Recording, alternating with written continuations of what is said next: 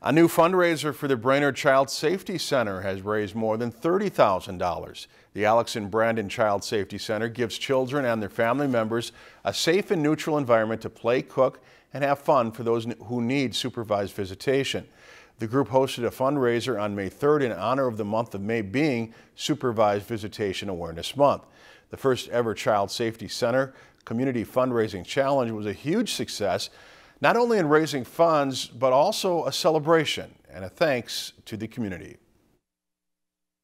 It's just incredible to me. I mean, like I said, we couldn't do it without them, and it's very important and vital for this place to survive and the doors to stay open, and just having them there. I mean, it's overwhelming, the support that we have, because a lot of communities don't have the support that Brainerd does. The Child Safety Center Fundraising Challenge will continue to be an annual event each May.